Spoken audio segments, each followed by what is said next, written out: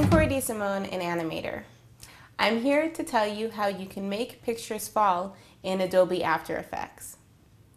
The first thing that I did was source a brick wall picture, and I duplicated it.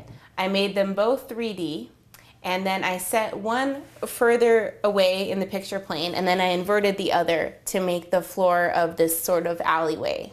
You could definitely create some kind of home space, and then you could also source images in frames or use family pictures to create this, but I just used some images I had from other projects.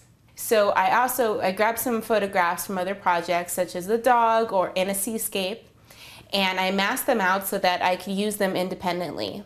And I positioned them so that they would start at the top of the image, and then I set keyframes so that they would move along the image and look like they were dropping independently against this background scene.